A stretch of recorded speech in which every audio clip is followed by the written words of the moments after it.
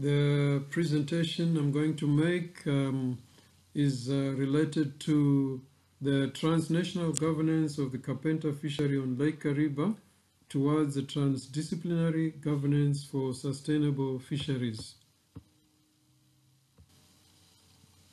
The map shows the location of Lake Kariba, which is on the border between Zambia and Zimbabwe. So it is a shared resource on the Zambezi River. The picture on the right shows drying wrecks. The Kapenta, when they are harvested, they are sun-dried after salting on board the vessels. And after sun-drying, they are then packed for sale. So the bulk of the catch is sold as dried Kapenta, with a small amount sold as fresh fish, because most of the markets are away from the lake. In terms of the lake itself, it is a man-made lake which was created in the 1950s for generation of hydroelectric power. However, in order to make use of the recently created pelagic or offshore ecological niche, the Kapenta, which are a freshwater sardine, were introduced from Lake Tanganyika. So the Kapenta fishery is a single species fishery which targets the Kapenta, but the bycatch consists mainly of the tiger fish, Hydrocynus vittatus, but it constitutes a very small percentage of the catches. In terms of importance, the fishery is important with respect to livelihood sources as well as income sources.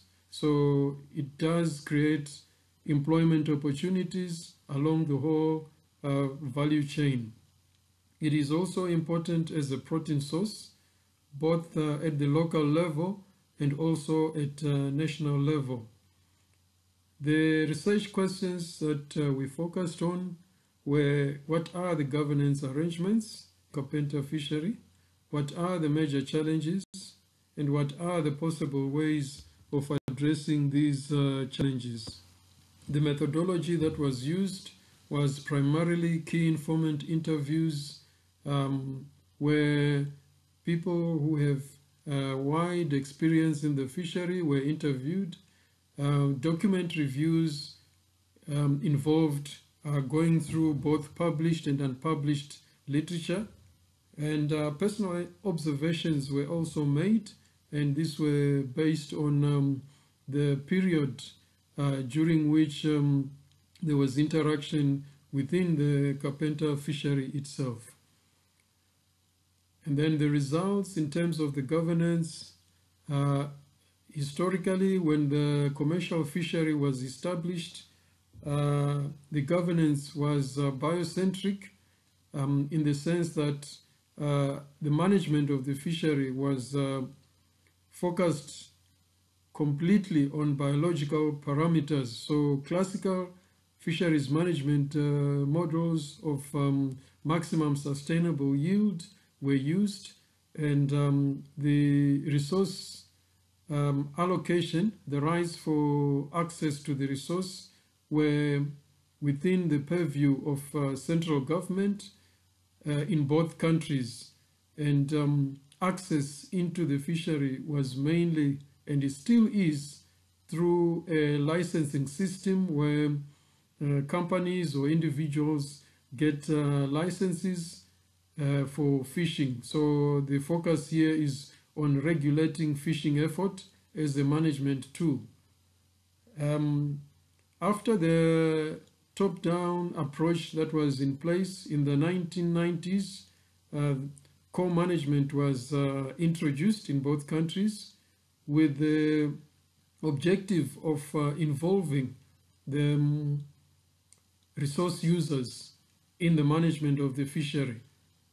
And following the introduction of co-management, the focus now moved from the classical biological models to bioeconomic assessment, which involved looking at both biological and economic parameters in the management of the fishery. However, challenges still persisted, and these included a continued decline in annual landings, so catches continued to decline, and catch per unit effort also continued to decline. And then, although co-management had been introduced, it was more of decentralization and not devolution per se, and therefore aspects such as resource allocation continued to be the responsibility of the two governmental bodies through their representatives at the local level. The other challenge was that the disciplinary approach to management continued, where the focus was still on the natural system with very little consideration of the social system. However, given these issues, we propose a transdisciplinary approach to the governance of the fishery.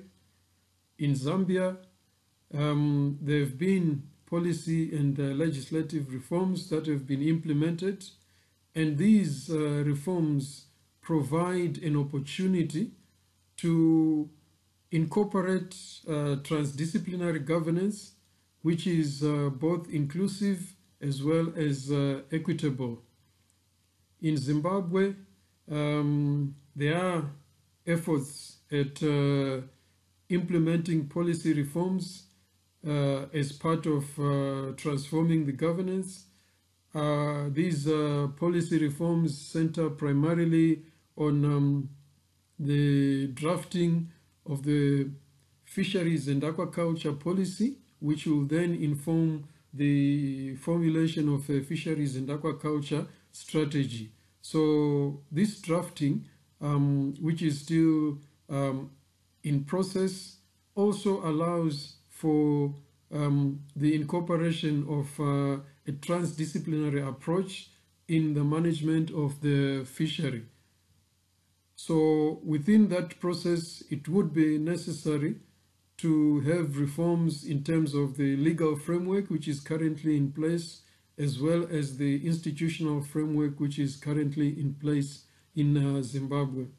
And then at the transboundary level or at the joint management level, there are structures that are in place in terms of the legal and institutional framework, and this allows for joint management of the fishery.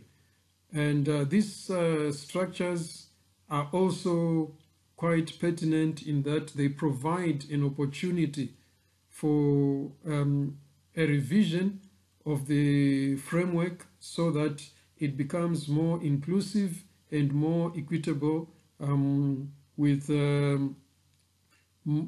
a higher level of stakeholder representation. So this is what we propose. Thank you.